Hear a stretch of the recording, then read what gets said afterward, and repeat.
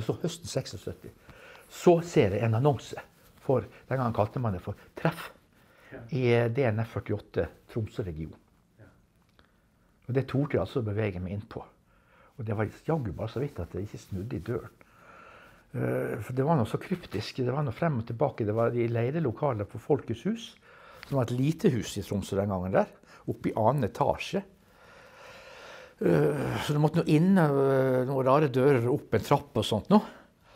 Og etter å ha gått rundt det huset 2, 3, 4 ganger, og fant ut at nei, nå må jeg enten gå inn, eller så må jeg gå hjem. Altså, for der begynner folk å se, det er jo en liten by. Sånn for at det er Tromsø. Altså, hva gjør han der som går og svirrer rundt i gatene her, uten mål og mening? Så kom jeg inn og så opp den trappa. Og hadde ikke vært for at den trappa var såpass langt inn i huset at det var vanskelig å snu. For da var jeg på vei opp til det, altså det øverste nivået, hvor det lille lokalet var som DNF 48 hadde treffene sine på.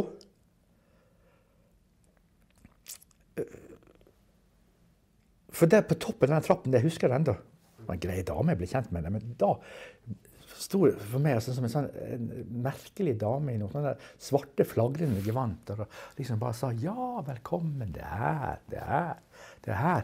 Og jeg lurte på hva i huleste dette her var for noe. Men jeg torde å gå opp da, så viste det seg at det var jo relativt normale mennesker.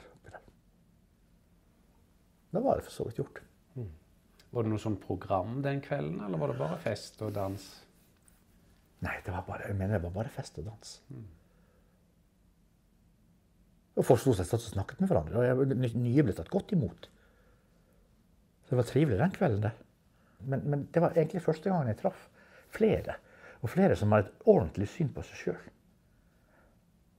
Og jeg skjønte at dette her det er alminnelige mennesker, og det er alminnelige greie mennesker. Jeg var altså kommet til 1976, jeg var fylt 27.